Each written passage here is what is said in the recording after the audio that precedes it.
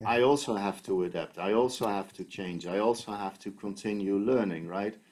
I think at the end of the day, it all boils down to a human factor, Yeah. and that is what I call the ability to listen. Mm. And the ability to listen, you create that by asking the right questions, right? What is the problem that we are solving that the customers are having? Mm. How can we help?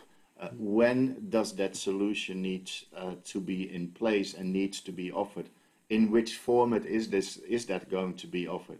Mm. And I'm a strong believer also as when you run a business, if you invite the customer Yes. to the problem that Yeah. I am facing and you make them part of solving that problem for me, Yeah. the company, as well as theirs, Yes. I think that's a very beautiful team spirit Mm. and team effort. Mm. So it is not us that are coming or we that are coming with the solution, Right. but it is actually a Yeah. team approach where we invite the customer to take active part into this and participate in that.